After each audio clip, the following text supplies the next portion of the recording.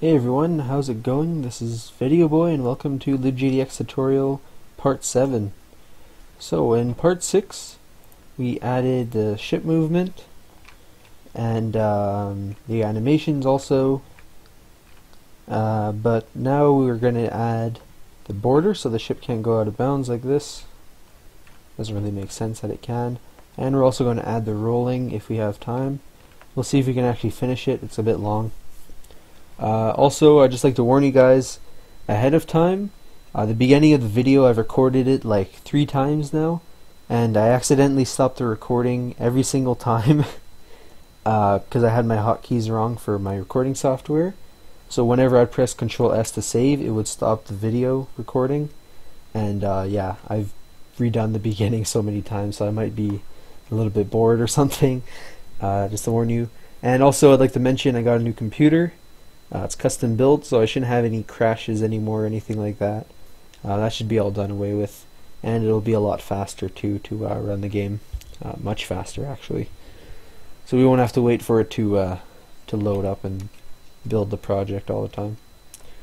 Alright, so first thing I want to do, I find it's super slow, the ship. So we're going to set the speed to 300 pixels per second. So now it moves a lot faster. It's a lot more like an arcade game. It's actually still a little bit slow. If you think about when the ships are coming and stuff real fast, you want to be able to shoot it. We can always adjust that later.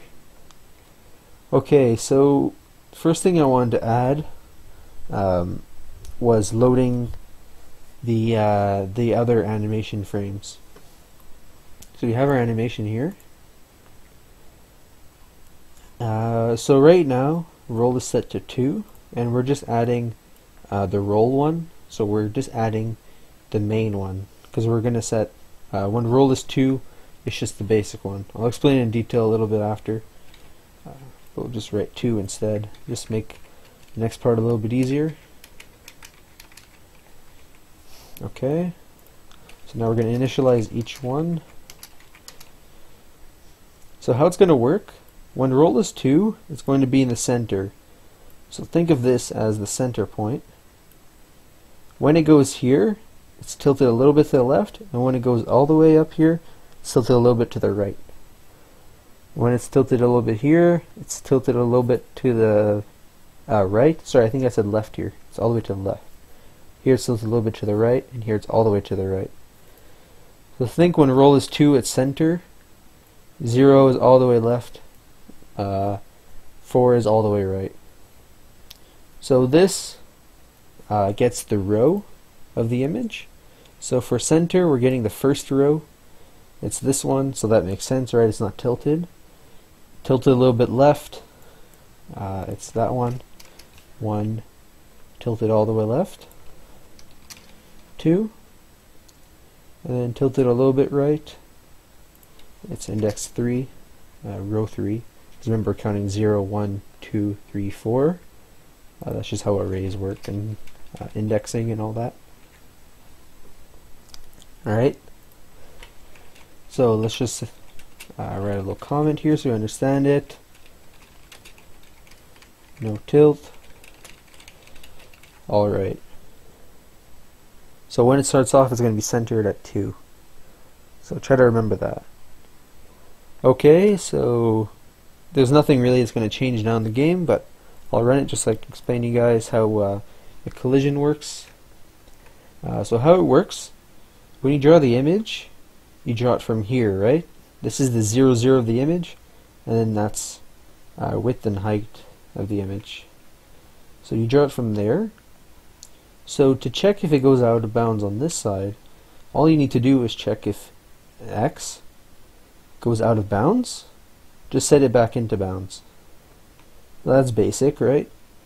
But if it goes to the other side, it's a little bit more complicated, because if we just did if X goes out of bounds here, then the ship would have 1 pixel like this, kind of. I guess I can't really get a pixel perfect. It's a little fast. But yeah, it would be exactly like this. There you go, 1 pixel. So you want to calculate in the width also of the ship. So if the x of the ship plus the width goes out of bounds, then push it back into bounds like that. Alright, so let's add the left one first because that's very simple. If x is less than 0, so if it goes out of bounds, you can set it to 0. So this is when the left key is pressed. So let's add that. So now it's added. This side won't work yet, but this one will. So very basic. And the other side is a little more complicated, but not that much really if you think about it. So if x plus the ship width, oops. If you do control space, you can get, it'll tell you variable names faster that are already in your code. So if it's more, then GDX.graphics.getWidth. So if it goes more than the width of the screen, so the x coordinate plus the ship width goes more than the screen size, the screen width, then we set the x to the screen size. Oops.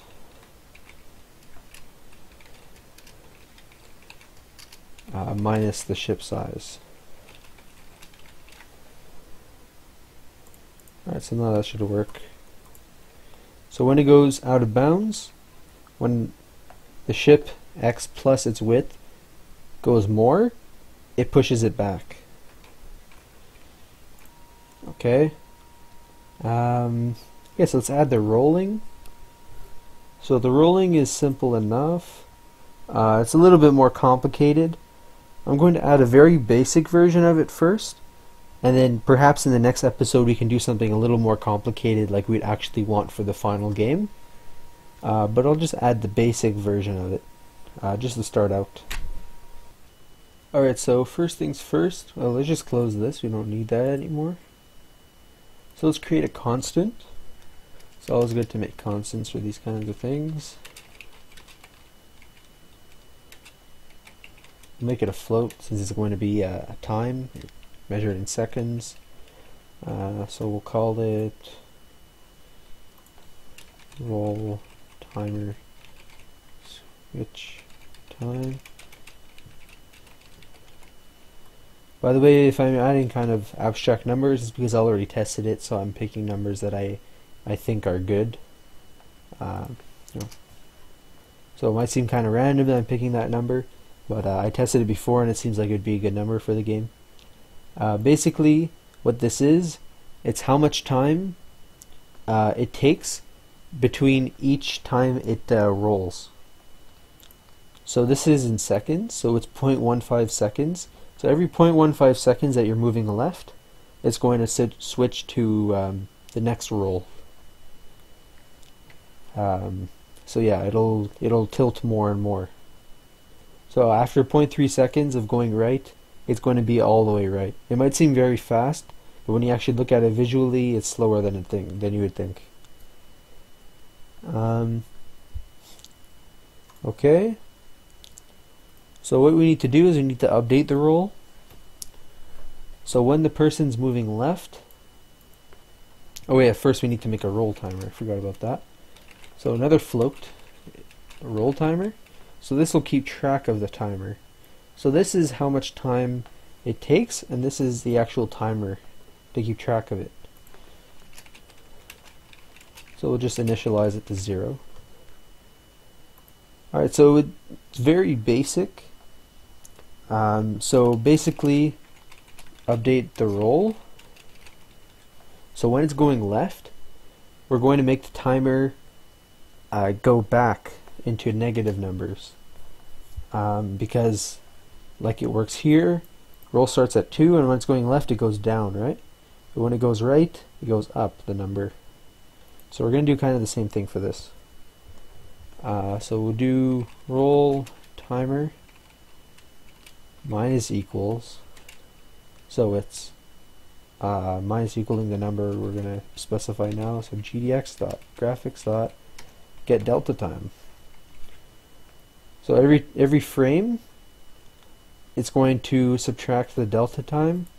So really it's going to calculate how many seconds that it's been going in that direction, which is left in this case. Okay, so what we need to do is we need to now check if the roll timer tells us that it's already been 0.15 seconds and we need to switch to the next roll frame. So to do that, if roll timer is less than negative roll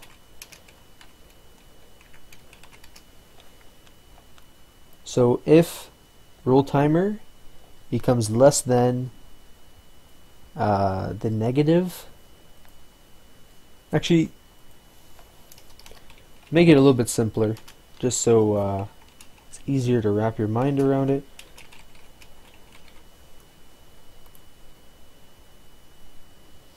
Okay, so this is going to get the absolute value of roll timer, so it's going to be a negative number because we're subtracting from it, but this will get a positive.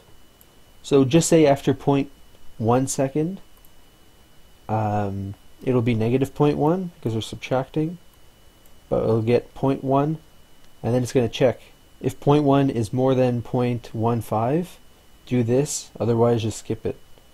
But if it is more than 0.15, it'll switch to the next animation. So first we need to reset roll timer after this is done, because we need to wait another 0.15 seconds until we do the next roll. And then roll minus minus, because we're going left, right? You start 2, and then minus minus to switch to the next one. And kind of like for this, we need to make sure that roll doesn't go too far, so we don't want it to be less than 0. So if roll is less than 0, roll is equal to 0. Okay, so this is pretty good. Here we can actually test it. So now we should be able to roll left. See? You see that? It rolled left.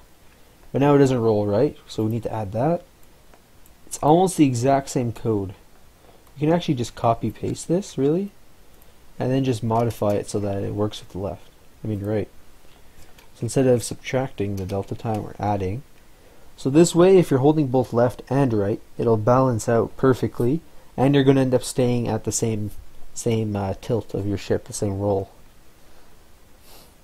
Okay. We can actually keep that this way. So if the roll timer becomes more than the roll time, then we switch the roll. So again, we reset it. Instead of minus minus, we do plus plus.